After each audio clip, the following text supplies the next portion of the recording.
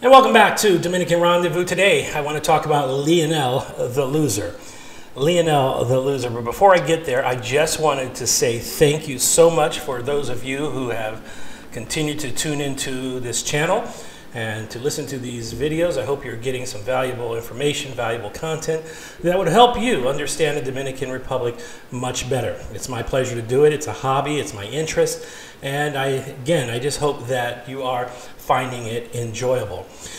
Please subscribe. Please share the video channel to others who may be interested. I do appreciate it. And certainly, by all means, hit that like button at the end of the video if you found yourself liking this video and the content. Okay, so today I want to talk about Leonel the Loser. Leonel the Loser. And as you probably seen in a few videos back, I talked about the elections that were held in early October in the Dominican Republic. It was the primaries, if you will, for the major political parties to nominate their candidates. And in the PLD, there were two candidates who were running, a former president, three-time president, as well as the president of the PLD, ex-president Leonel Fernandez, and he was running against Gonzalo Castillo. Now, Gonzalo Castillo was handpicked by the current president, who is part of the PLD, the Dominican Liberation Party, if you will. And he handpicked Gonzalo to run against Leonel Fernandez. Now, it was a tight race, although during the race, many have predicted that Leonel would win. Polls have showed that he had a commanding lead and that he would pretty much clean up in the PLD. But as it turns out, it didn't work out quite that way. Friends told me that he was so confident and so assured that he would be not only the next nominee of that particular party, but he would be the next president of the Dominican Republic. However, if you haven't heard, he lost. And it was big news, and it has been big news for the last week or so. Now, he claims that there was electoral fraud, of course, vote counting fraud, missing votes, etc., people voting that shouldn't have voted, perhaps, all of that kind of stuff that happened. It's kind of almost like the Hillary Clinton debacle, where everybody sort of appointed her to be the new president of the United States even before the votes were cast, and then we all know what happened. She lost, and he, like Hillary Clinton, lost their rights to the throne, so to speak. So the question is, why did he lose?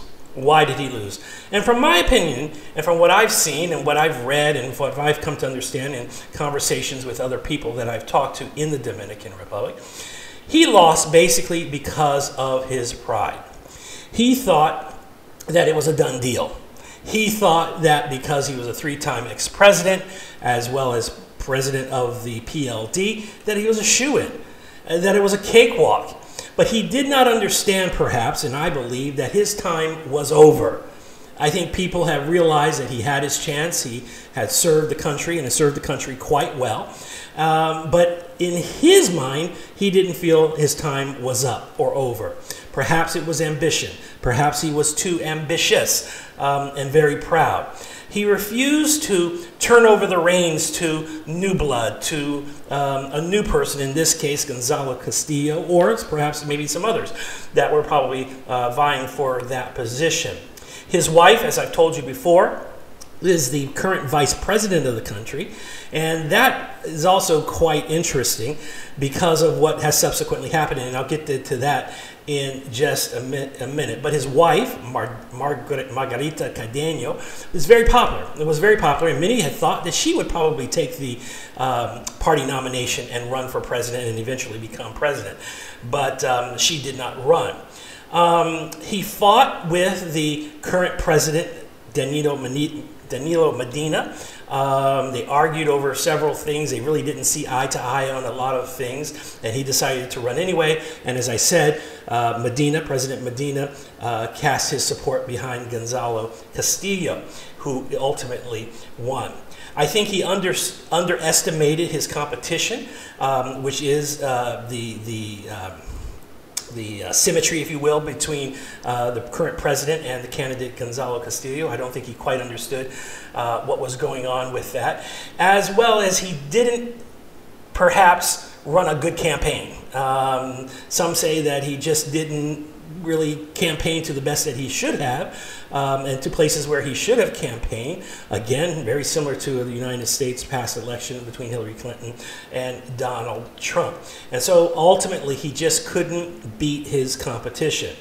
And so now, the last couple of days, we found out that ex-President Leonel Fernandez has left the PLD.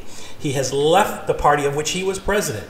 And there have been several other defections from the party of people of notoriety, of fame, if you will, of big names, popular names, who have left and joined with him to basically say that the PLD is corrupt. All of a sudden, they're corrupt and we don't want anything to do with them. That's what the general sense is of what he is saying. So now he leaves the party of which he was the president, which he was a part of for many, many, many years. Now, as far as I know, as of this recording, his wife, who is the current vice president with Danilo Medina, who is his now arch enemy #1, is still the vice president. And she's still hanging around Danilo Medina. Now, who knows what's going to happen in the next coming days.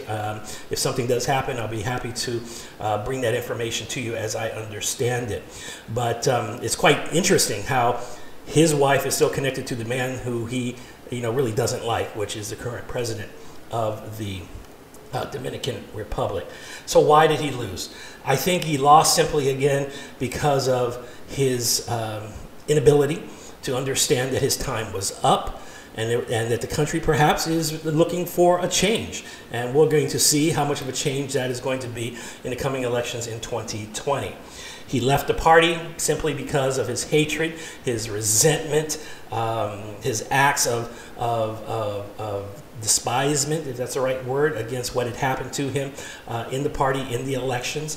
And that was basically it. So he's left the party, and as I said, he's got other people with him that he's forming a coalition with that have left the party.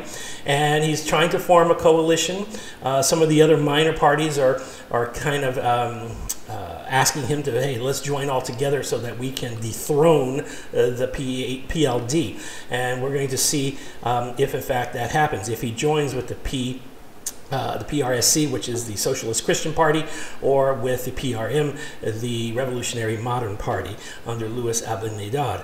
So we'll see. And just stay tuned and see what happens. But in the meantime, I hope that for those of us who are following the Dominican Republic's government, politics, etc., and those of us that are interested, let's congratulate Leonel for fighting a good fight. He was pretty much a good, decent president. There are some corruption things that plagued him to a certain extent, but he did serve his country for 3 terms, and we should be thankful for that and for him for doing that.